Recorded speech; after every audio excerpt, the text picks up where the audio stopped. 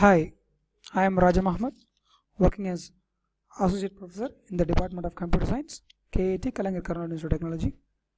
Now I used to talk few things about basics of tree data structures, which you are going to study in the subject called data structures, or say you might have also studied upon the same using say programming data structures 1 and 2 as well, which is also going to be continued in the subject called design and analysis of data structures. So now let us see few things about say definitions and different types of trees which will serve the basic purpose in terms of storing data.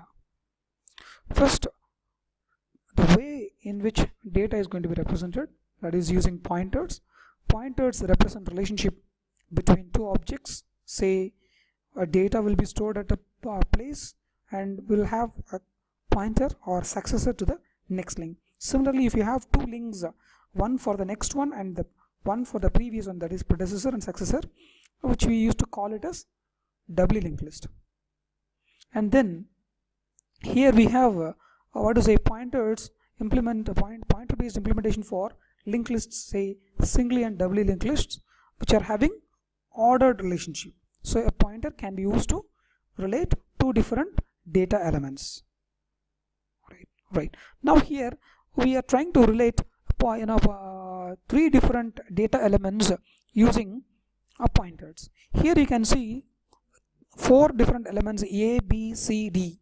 Here A is the element which is pointing to the address of B, C and D. That means A is serving as the mother of the remaining elements B, C and D. That means this appears to be A having a relationship with all the three remaining elements B, C, D which are lying at the same level. So objects are having same relationship with more than one other object. Now tree. So it's actually it is used to show a relationship among different collection of or among a collection of objects, so which we used to call as nodes. So here the relationship may be one away or one say in one way or for with one object, which is at the end at the head of every arrow.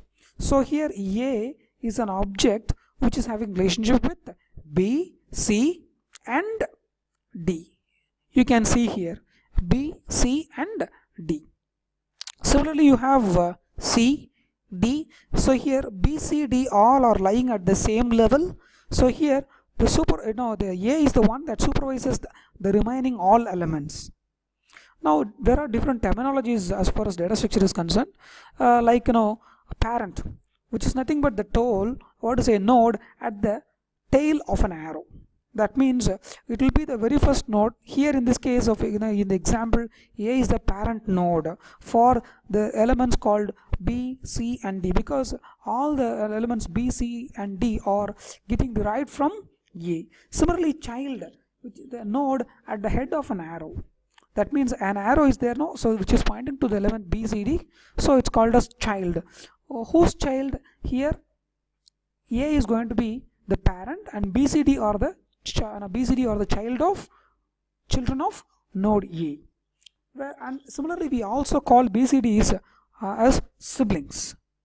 And again here I wish to say more about ancestors and descendants. Ancestors means the node itself or the parent of the parent, whereas the descendant means the node which you are referring to and its child or its child of child. Likewise it goes on. So here you see node A, B, C, A, B, E are ancestors, whereas node D, G, H, I all are descendants, which are represented in different colors. Now coming into the terminology 3, you have a term called root. That means a root node which will have no parent, and leaf node will have no children, which is also called as terminal node or also called as external, or in the case of other nodes, the remaining nodes are the nodes that comes in between root and leaves are called as internal nodes. So now coming to the tree definition. So an empty tree. What is an empty tree? There are no nodes, there are no elements, nothing. It's an empty tree. Whereas assume we have say a few elements. That tree is represented as capital letter T, which will have finite number of children, where each children will have each child is a disjoint tree. That means each children will have its own subtree. And if there is no tree for if there is no children for a node, then we either call it as leaf node, or there is no further extension, and the part of the tree is also called as a subtree. Sometimes subtrees may also be empty when it is the case of leaf node. Now coming to the terminology such as path and path length. Path represents what? The number of edges from a specific node to another node. That means, say for example, source to destination. Here you see the node AB, BF and FH, which shows a path. How many vertices are and how many arrows are there? 3. So that's provides the number of edges, which is termed as path length. Now there are different levels for node 2, and that in turn called as node depth. So node level, the root node is always lying at the level 0, and which will have a depth value of 0, whereas the other nodes, once we start from the root node, the depth or the level increases 1 by 1. That means 0, 1, 2, 3, 1 by 1 it increases. Now coming into the term called height of a tree, the longest path length from the root to the leaf node is called as height of the tree. So here in the example you see several nodes starting from A to H, where you could see A is having level 0, that means depth 0, BCD at level 1, EFG at level 2 and H at level 3. That means level indirectly denotes depth of the tree, that a word which we in turn call it as height of the tree. And then few more terminologies also there. Say for example degree. That means what? The maximum number of possible children for every node. That means how many children nodes or child nodes are allowed for a tree. In terms of the tree, or in terms of an node or an element.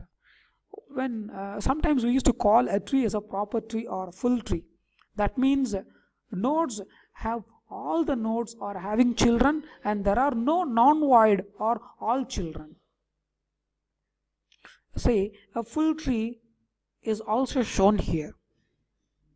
Now coming into the next term called complete tree, where all the levels are full except for the deep level. That means starting from the root to the intermediate level, you will have all possible elements having children or extensions, whereas in the leaf node there may or may not be children or child nodes, which is called as a complete tree. Here we are in the picture you can see a complete binary tree of degree 2. And then we also have terminals called as balanced tree. Means the number of nodes on the left subtree as well as right subtree look to be same or having same number of children or nodes. So which we call it as which we are going to call it as a balanced tree. That means nodes are equally distributed on either side. So there are different types of trees. General tree, say every node will have any number of subtrees, and there is no maximum or minimum limits. Different numbers are possible in the case of a general tree, whereas in an n-array tree, every node must have only n number of subtrees. Here, if it is the value of n is 2, then we used to call it as a binary tree, and similarly we go for B tree or B plus tree, and so on and so forth. Then coming to the topic called ordered trees, where the n-array tree is getting extended. That means we add one more additional content or additional constraint, that condition is imposed between the parent and children. That means how many number of nodes must be there in between or fit in between root and